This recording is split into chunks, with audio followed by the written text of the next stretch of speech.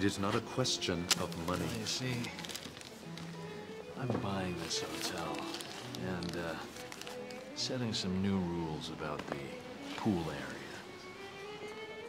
What's going on, everyone? Jeremy here from The Quartering, and Tim Pool taking petty to a whole new level. A level that I 100% respect. This is what happens when you have like, a level of income that you can kind of do as you see fit. This is basically a mini Elon buying Twitter scenario, and it's one of the most petty, hilarious / awesome things that I've ever been able to report on. I don't know if Tim has addressed this yet, but I think it's absolutely hilarious. So we start with, first of all, what is a DIY? Skaters will talk about a DIY. Essentially, they'll trespass on property that they don't own and build a skate park. Do I have a problem with it? No, I do not. I don't have a problem with it, especially when it's like city-owned land or abandoned house or whatever. As long as they're not like, hurting themselves and suing somebody over it, I don't care. Okay, so DIYs have been around forever. Sometimes landowners, people who own the land, will say, local skate group will go to them and say, hey, can we build a little skate park on your property? We promise not to sue you, or this kind of thing or the other thing. Because obviously liability is a thing. When I was younger, 16, 17, there was a farmer that had storage units, and he would let bands practice there until, inevitably people started drinking too much and all sorts of bad stuff happened. And then we lost that. That's the way every one of these goes. Something bad happens, it's great. People push it too far and it goes away. But from the spirit of things, I don't have a problem with DIY skate parks. Now, if we go back to August 21st, this is a 1 year long revenge story. August 21st, 2023, there was a local skate competition in Martinsburg, which must be near where Tim Pool lives. And he said, I'm committing $20,000 towards prizes at this local DIY skate jam best trick contest. $12K first prize, $6K second prize, $2K third prize.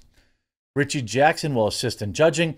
I've done nothing to organize this, and I have no idea how it will even be possible. Gonna be fun. So he basically reaches out and says, hey, there's a little skate jam thing. Here's a pile of money, probably more money than any skater would ever dream of getting at one of these type of events. And of course, what did they do? They rejected him. Okay. So he had immediately 1 hour later canceled his $20,000 donation, saying, cancel. We are canceling the prize pool. Trust me, the payoff is going to be so worth it. Just stick with me here. We are canceling the prize pool as the organizers have rejected the offer. So you're running a little DIY skate park. You offer somebody out of, left field offers 20 grand in prizes when they probably didn't have any prize money. And you deny it. Why? Because you don't like Tim Pool. Sorry to everyone who hit me up and was excited about it. We're going to try and buy land nearby and host our own skate event later. New details of our event soon, hopefully in a week or two. I don't know if you ever post that up, So the left was like, haha, dunk, ha. People act like Tim doesn't skate. Tim has skated a long time. So of course, you say, without asking anyone, Tim Pool says he's giving $20,000 to the winners of a local skate competition. Organizers say, no thanks. We don't need to be flooded with beanie bros looking to make a quick buck. Tim Pool now wants to buy his own skate competition. By the way, none of that is first of all, if they want to reject his money, that's their right. If Tim Pool wants to start his own skate tournament, that's totally within his rights. But what if I told you that instead of starting his own skate tournament, he just bought the land that the DIY skate park was on? He bought the land out from underneath the people who had the DIY skate park on it. I mean, that is epic.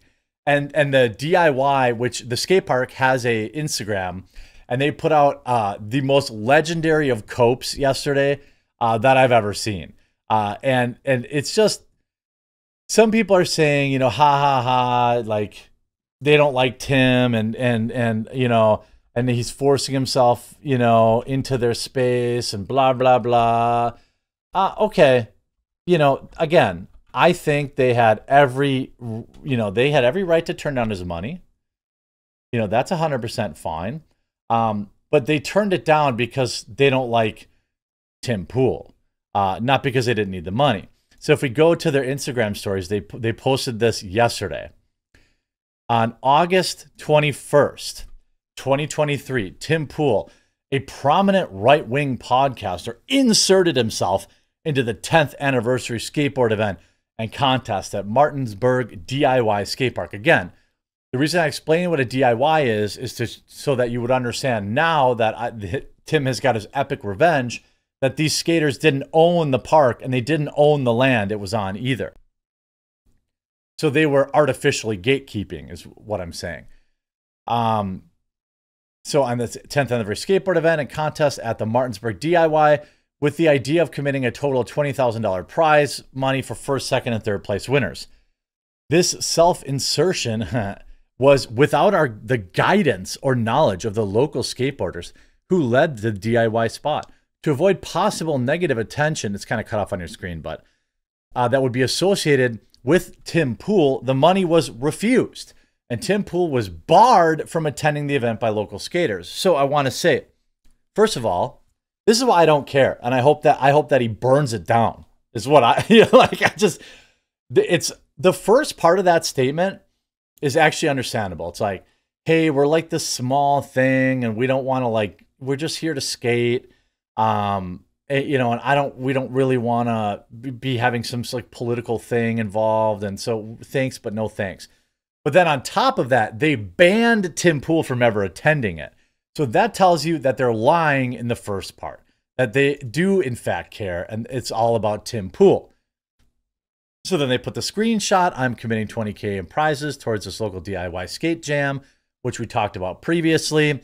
Then they go on to say, the Martinsburg DIY skate park was an unofficial skating spot. So the property owner was unaffiliated with the local skate scene. The head locals of the DIY skate park were in contact with the property owner and even had permission to continue to use the land for skating and minor obstacle development. Essentially, commies get blown out. These are a bunch of communist LARPers squatting on someone else's property who gave them permission, okay? And now they're getting that. This is the payoff. I hope you made it. On September the 11th, so now they can literally call it their 9/11. They can literally call it they can literally call it their own personal 9/11. Okay, whatever. On September 11th, 2023, only 21 days after Tim Pool's tweet announcing his involvement in the event, 310 Raleigh Street, Martinsburg, West Virginia, which held the DIY spot, was bought for $850,000 by Will of the People Production, LLC. Will of the People Production, LLC is solely owned by Tim Pool. Tim Pool bought the land which resided the Martinsburg DIY skate park, which devastated the Martinsburg skate scene. Oh my God, this is what you get. This is like, oh, you tried to bully him? Oh, now that you did that, he just went to the property owner and bought the land off him. He continues, Tim Pool was so offended that his offer was unaccepted that he felt the need to try to dismantle the Martinsburg skate scene by using his monetary advantage. You may be able to buy out our land, but you cannot buy out our scene. Again, as far as I know, Tim has not banned these commie LARPers from that park. And then I realize that some of you who follow me have been skating with this person and even helping generate content for his social media website. They're talking about Tim Pool. Ask yourself why someone with no ties to the local scene feels the need to co-opt our event that real community members have worked hard on. As far as I know, Tim's lived there for almost 10 years now. Well, 5 years probably. Why does he feel the need to commandeer a DIY spot that has been here for years? All you had to do is take his 20 grand, bro. All you had to do is take his 20 grand. If your response is that he's making the spot more accessible, you're ignoring his disgusting, very public, and here we get the truth, attitude towards LGBTQ plus community, as well as our LGBTQ skaters who deserve our support and would undoubtedly face discrimination when trying to skate a DIY, which has been open to all skaters for a year long. I don't care. That's why I say get wrecked, commie LARPers. See the tweet that brought this attention to me. Tim Pool bought the land a DIY was built on after the locals denied his money for a skate event they didn't want Tim to be a part of. You see, I'm going to mute. The craziest part is the locals can literally say this is their own. You're out of your mind if you think I'll be destroying my peace by arguing with strangers in my mentions. I mean, again, it's a self-funded skate park where locals chip in their time and money to build obstacles for themselves. But here's the other important thing. Is he denying the use of the land to them? No. But imagine your childhood bully buying your house and allowing you to live there. I mean, what an incredible... I don't know if he made a video about this. I don't know. Like, I understand Tim. Tim's still at that phase of his life, I think, where he thinks that these people will accept him. I don't know. I went through this with Magic the Gathering, obviously. The leftoids, hated me in the Magic the Gathering community. It was a game I loved and had been playing since the game came out in 1993. Most of these people who had a problem with me weren't even born in 1993. But they rose to power in Wizards of the Coast. I got banned and I was unwelcome at events. And that's just how it happens. Sometimes you lose. And these dorks will never, I'll say this. I will play Magic the Gathering with anybody. Communist, far leftist, I don't care. LGBTQ, none of that matters. In fact, I have played with all these types of people in my life. It's only one side that refuses the other side. Why do you think that is? Epic job, Tim. Hope you enjoyed this video. If you did, make sure you leave a like on it. If you haven't yet, please do subscribe or follow down below, and we'll talk to you again real soon.